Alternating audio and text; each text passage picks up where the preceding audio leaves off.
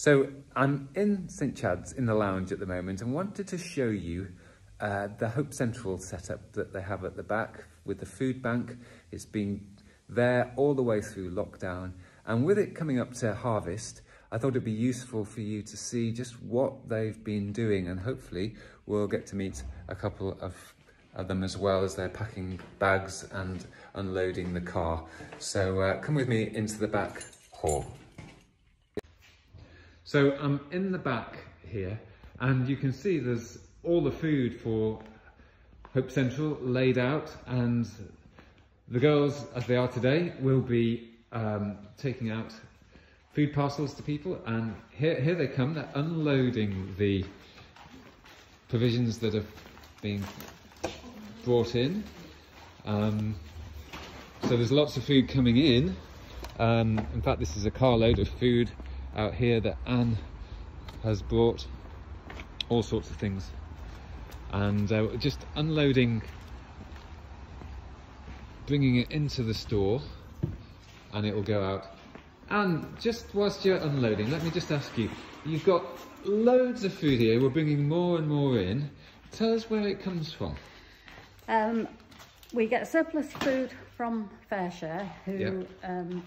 redistribute food from the supermarkets, Yep. but from the supermarket warehouses before it goes to the supermarkets. Okay. So we collect that once a week, which includes non-perishables, but most of the fruit and veg. Right, so that's what we're bringing in now, is it? No, that isn't. This is tomatoes, carrots, potatoes, mushrooms, grapes, all that is Fairshare. And all of the tins and everything, where do they come from?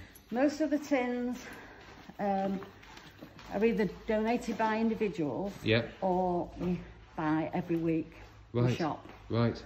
So people can bring tins of things. It looks like you've got way more than enough food. Are you sure you need more? Well, what we have here will go out each week. Most of it will go out each week. So it's replenished each week. So this food is out. constantly going out, Yeah. and constantly being replenished. Yeah. All apart from the pasta. We still have pasta from last Christmas. So after the national shortage of pasta, we've got more pasta than we can get rid of. So we don't need pasta at the moment, but we do need all of the other, probably not the perishables because you'll get that from Fairshare, but the tins and things. Tins, yes. Eggs, long life milk. Those are the things that we have to keep replacing. Brilliant. Thank you. I'm just going to ask you a couple of questions because you're busy unloading stuff, but Yes. you're helping out at Hope Central. Do you help out delivering parcels to people? I've not done yet. I've just started, so I've been making up hampers. You've been making them up? Yes. And yes. so what do? You get a bag from over there and then put various things We in? do, depending on how big the family is or Yep.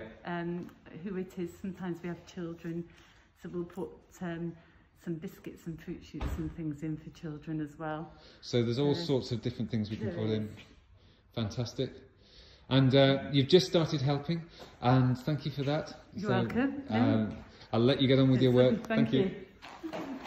Jill, I'm just going to ask you a couple of questions. I know that you've been helping out at Hope Central with the hampers for quite a while, haven't you? A few months. A few months.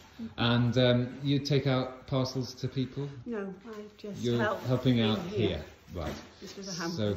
So what do we keep in the fridges and freezers? Whatever we can freeze, sausages, meat, bread. And you've got a freezer there, you've got a fridge there, and we've got two more freezers, so there's a bit of freezer space, but they're probably absolutely full, aren't they? They are. Yeah. At the moment. Yeah. Brilliant. Every so often it goes right down. Yep. Yeah. And they're looking for more supplies. Great. Thank you. Thank you. Thanks, Jill.